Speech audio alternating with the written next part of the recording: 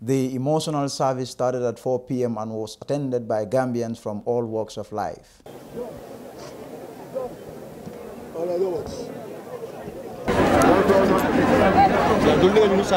Former Gambia coach Peter Bonu Johnson died on July 28 at the age of 56. Many Gambians describe him as a man who dedicated his entire life to the service of country, from being a footballer to coaching at every category of our national football. On Monday, the funeral for Mr. Johnson was held 9 days after his death.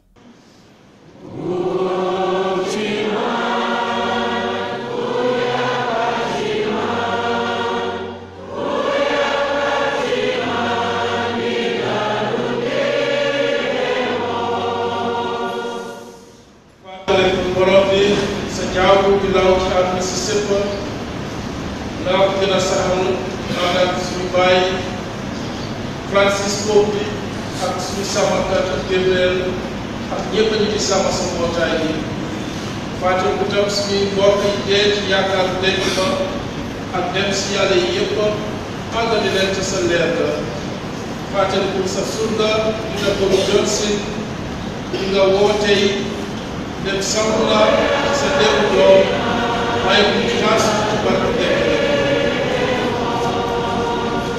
Shortly after services ended at St. Teresa's Parish Church, Johnson was transported to the Old Joshua Christian Cemetery, where he was laid to rest.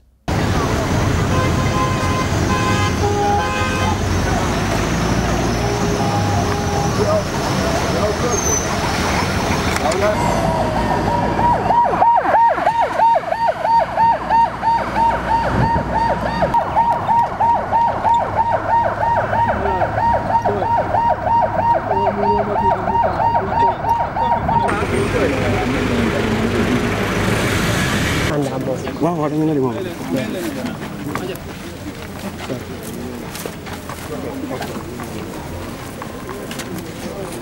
Doh lendang kan? Bisa sodis.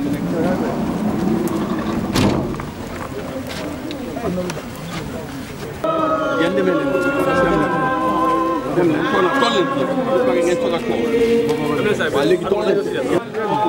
Legi pass len ñale fele na dem taw nek yeb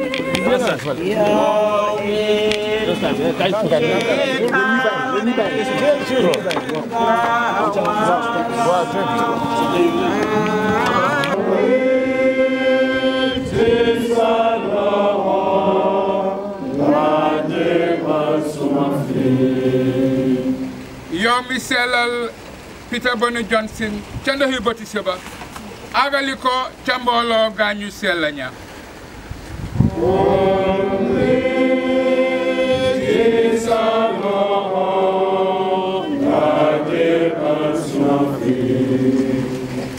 yow mi dekk dundaloon fitam ci Lukariste bi may ko mu dundak yow ca sa réew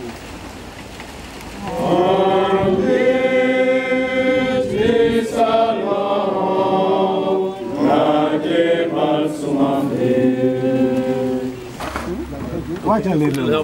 But watch a little. No, buy one of them.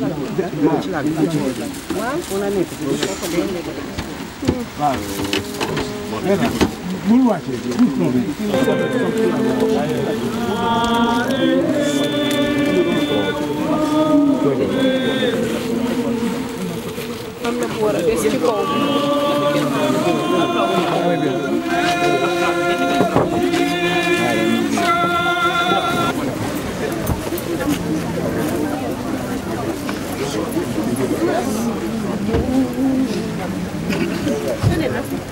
Well, we have missed a very important person in the annals of football, as a player, as a national player, a coach. I had the opportunity working with Bonu at the Scholar Athletes for Change this last couple of years, of which he has been very useful and very helpful. You can see the crowd.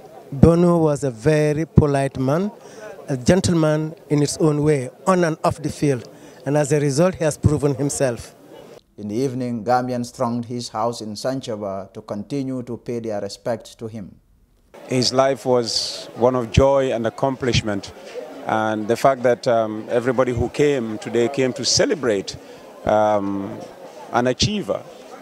Really, it's satisfying for me. Bonu is a nice guy. He is not tribalism. Everybody is equal to him, whether you are a family member or not.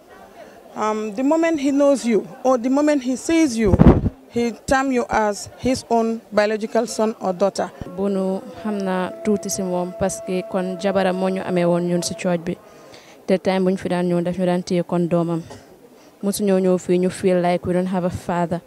So he was always there for us.